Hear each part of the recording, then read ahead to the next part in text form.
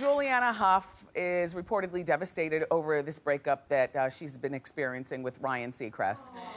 I think it's been just about a month, and she's already desperate to get him back. Well, according to our friends at People magazine, the couple recently ran into each other at an LA hotspot, and Julianne pulled Ryan aside for an intimate conversation and then walked away visibly upset. I have no idea why she would have pulled him aside for an intimate conversation, not knowing exactly how it was going to turn out. I mean, they said she was visibly upset. They didn't say she was crying, but still. You know, sources say that she's been miserable without him. I read all the magazines, and I have to tell you something. She does not stay in the house anymore. You're always out, Juliana, doing stuff. And I don't know Ryan to know what his love life is, but he kind of reminds me a little bit of Tom Cruise in that he doesn't want his chick to be out in the streets fist pumping and drinking all the time. And you go to everything, the opening of a paper bag, the opening of a nightclub. No, she's really been making, do you read the magazines? I've been seeing more of her now than ever before, which is probably not something that will make Ryan want to take you back, but you would think that it would be maybe his money or something that she missed most. But according to sources, what she misses the most is his style tips, or his style tips. Yeah, well, I don't know what to think, but get out of my head.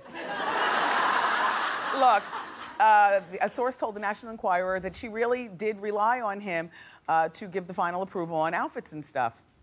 Well, Juliana, I don't predict that you'll get Ryan back. He doesn't seem like the type that breaks up with you and then allows you to get soiled by society and maybe if you date other men and then takes you back. He wants somebody, you know, yeah, fresh. Fresh, no kids, no exes that we know, anything like that. So, but good luck with you in your new life, and Ryan will be watching who you get with next. Another shocking transformation that I wanted to share with you is Oscar winner Monique. Monique is 45 years old, and she says that her husband, no, that's the old Monique. Now just let me tell my story, and then I'll bring up the pictures on the proper beat. Okay, so this is the old Monique. And she's 45 years old, and you know, she's got kids, and she's got a husband, and she says that her husband has encouraged her to live a healthy lifestyle. So recently, Monique lost 80 pounds.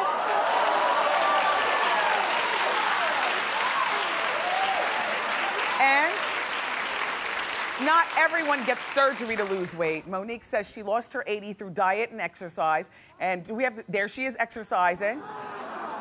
Look, there's no weights on it, though. It's just the bar. But congratulations to her. She says that she once tipped the scale at 300 pounds, and she currently weighs 218, although, no, she doesn't. She doesn't weigh any 218 pounds. That's more like 190 or maybe less, Monique. I mean, Monique is approximately, she's not as tall as me, flat feet, I'm 5'11". She's like 5'8" or 9. And she looks like she might be a size 6, right, fashion girls? Yes. Yeah, Monique, you look really good. Yeah, congratulations. So, Kim Kardashian isn't due for another few months, but she and Kanye have been feuding about life after the baby. Now, we've been catching you up to speed here where we can on Hot Topics, but according to HollywoodLife.com, Kim is furious that Kanye plans on going on world tour as soon as the baby is born. Well, I'd be furious too. I would be, you know, Kim. Wow. Kim and Kanye are also on the cover of this week's In Touch magazine. Now, I'm not gonna say a word, I just want you to look at the cover.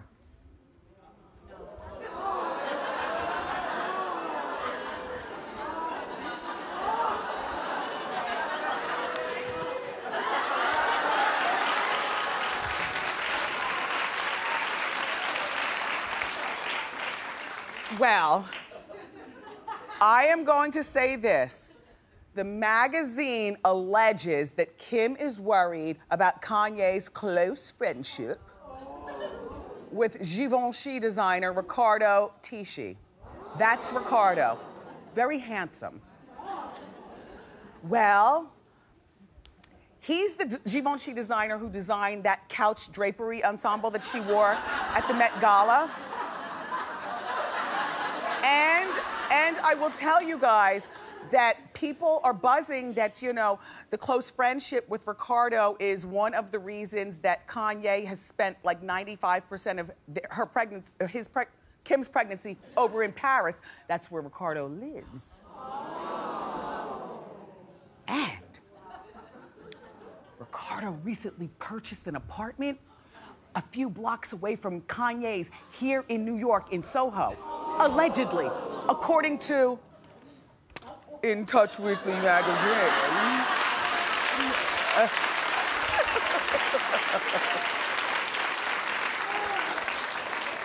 And inside, they say that if this, that this is possibly the most humiliating thing that Kim has ever been through. And I'm like, really? All the stuff you've been through and all the tricks you've performed, and this is gonna bother you? Girl, please.